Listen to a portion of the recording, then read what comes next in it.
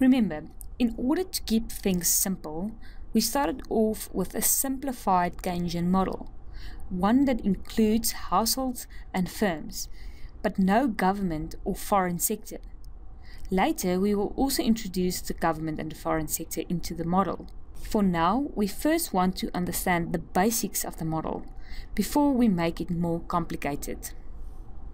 The basics of the model is that equilibrium is where spending is equal to production, meaning when inventories are constant, firms are producing the same inflow of goods and services that households are buying. So production and spending are equal and we are in equilibrium. So we know equilibrium in the Keynesian model is always where spending is equal to production. Now let's look at how this equilibrium will look on a graph. If we want to show equilibrium on the Keynesian graph, we first have to label the axis. We put aggregate spending on the vertical axis and total production or income on the horizontal axis. Remember to put a 0 at the origin. Now let's see where all the possible equilibrium points may be, meaning let's mark all the places where aggregate spending is equal to total production or income. If total production or income is 1, it will be equal to aggregate spending at 1.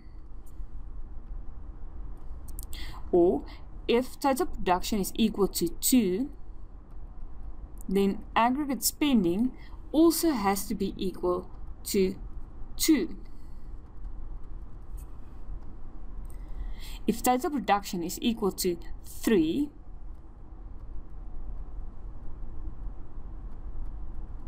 then aggregate spending also has to be equal to 3 in order to be in equilibrium.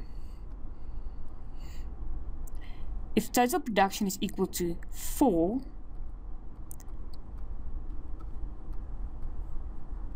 then aggregate spending also has to be equal to 4 in order for it to be in equilibrium.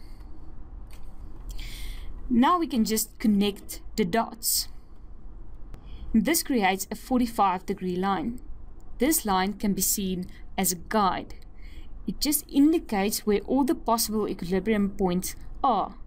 In the Keynesian model, you can only be in equilibrium if aggregate spending is equal to total production, meaning if you are on this dotted line.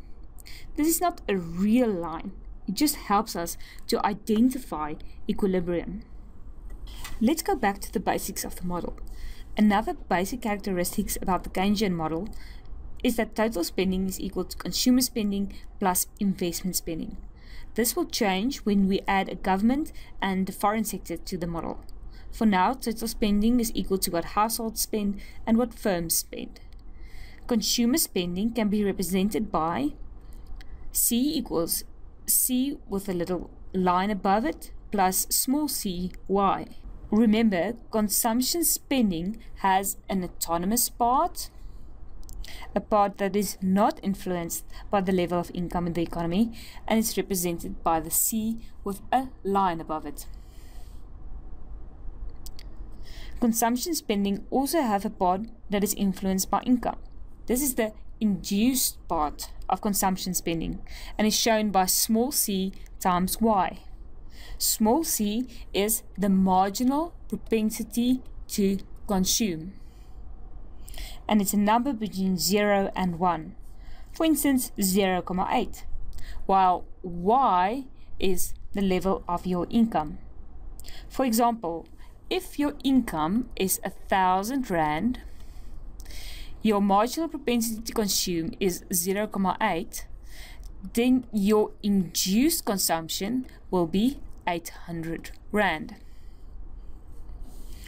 And investment spending can be represented by I equals I with a line above. Investment is entirely autonomous, meaning firms' decisions to invest is not dependent on the level of income in the country. So no matter what level of income, investment spending stays the same. Investment spending is therefore totally autonomous, and you see that because we indicate it with a line above the eye. Now we can draw the aggregate spending curve. The consumption function will look something like this.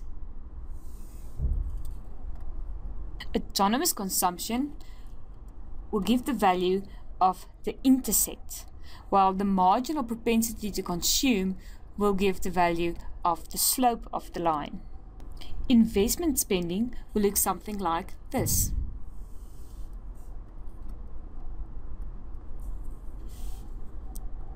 As it is entirely autonomous, it will stay the same no matter what the level of income is.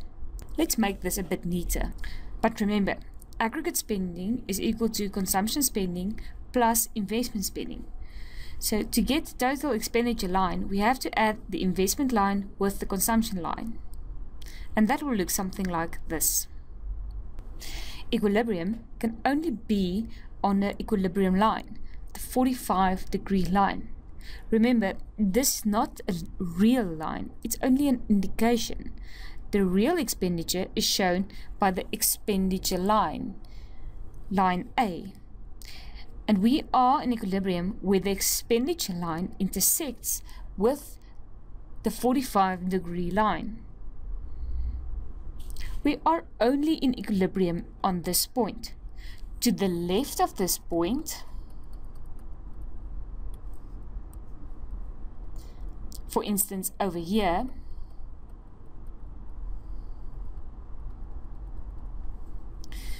total production is less than aggregate spending, and we will have an excess demand.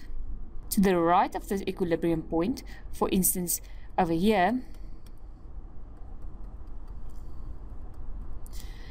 total production or income is more than aggregate spending, meaning to the right of this line there will be an excess supply. We will not be in equilibrium.